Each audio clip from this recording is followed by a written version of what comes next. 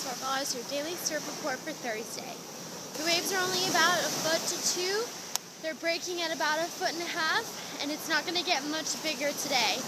It's going to be a good day for camp because we can take the kids out paddleboarding, and then hopefully by the afternoon they'll kick up a little bit, and we'll get the kids out surfing, but if not, it'll be great for boogie boarding, of course. We have a bunch of new Roxy stuff up in the shop that you guys might not have come in and seen yet, so come check that out. Come check us out and sign up for the rest of the weeks at camp. I mean, we have 3 more weeks left or something like that, and we have plenty of space. So we hope to see you guys soon, and you guys have a great day.